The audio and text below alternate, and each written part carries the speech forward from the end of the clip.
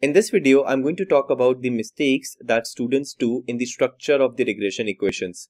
So we have some equations on the population side and some equations on the sample side. Let's first talk about the equations that we have on the population side.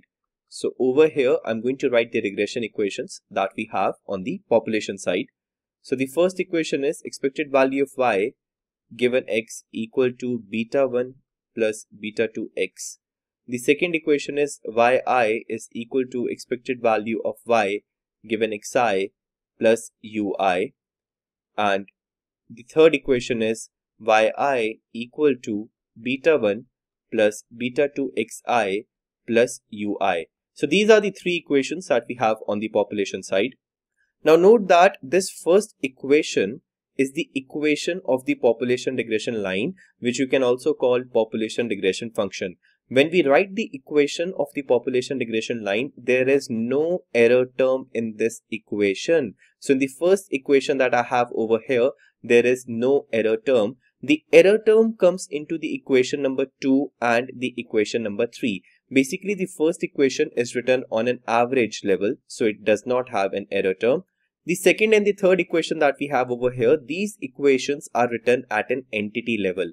So if you have collected data on different households, then your entities will be households. So this left hand side means the value of the y variable for the ith household, and this ui means the error of the ith household in the population. So this second equation is written at an entity level, and when you write the equation at an entity level, then you have to add the error term. Okay, so in the first equation, you don't have to add the error term. Many students do this mistake that they write plus ui over here.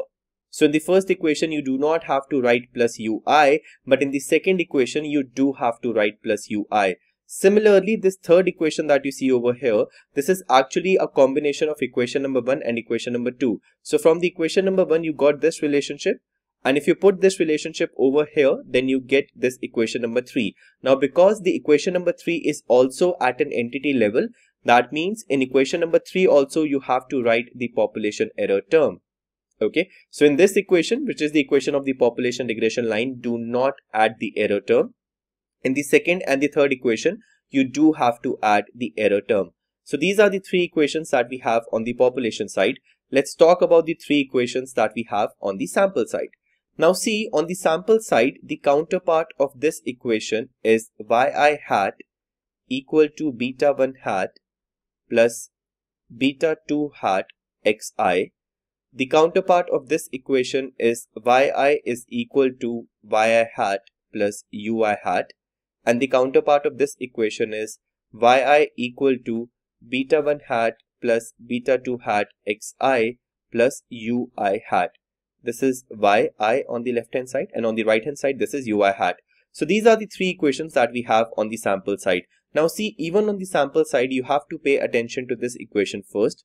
This is the equation of the sample regression line. You can also call it sample regression function.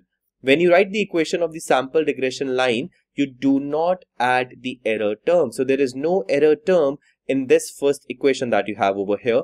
If you take a look at the second and the third equation, you do have an error term in the second and the third equation. So the error term will only come into picture when on the left hand side you have yi. In the first equation, on the left hand side you have yi hat. So yi hat equation does not have an error term, but the yi equation does have an error term.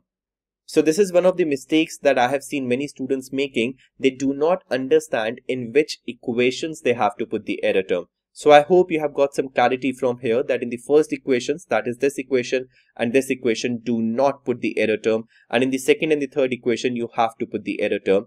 The notation that I am using for the population error term is ui. In your textbook, you may have a different notation. The notation that I am using for the sample error is ui hat. Again, in your textbook, you may have a different notation. So this is about the placement of the error term in the equation. The next thing that I want you to note over here is that you will see yi and yi hat both.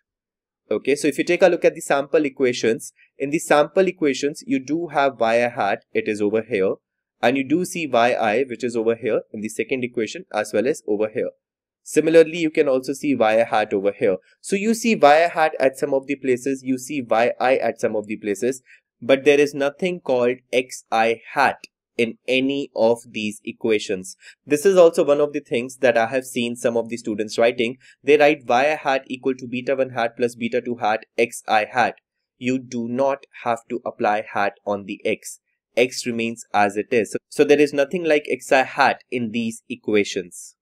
Okay, so this is all about the mistakes that students do in the structure of the regression equations.